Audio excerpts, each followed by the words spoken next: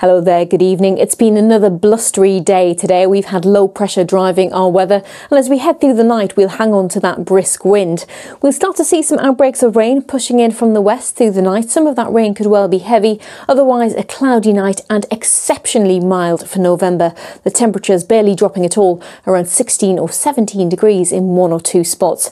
That's how we'll start Monday morning then, with a bit of rain around, a lot of cloud and still quite a brisk breeze. But as we head into the afternoon, we will start to see the sunshine coming out. There will be some heavy showers around as well, and the temperatures peaking tomorrow at around 16 or 17 Celsius.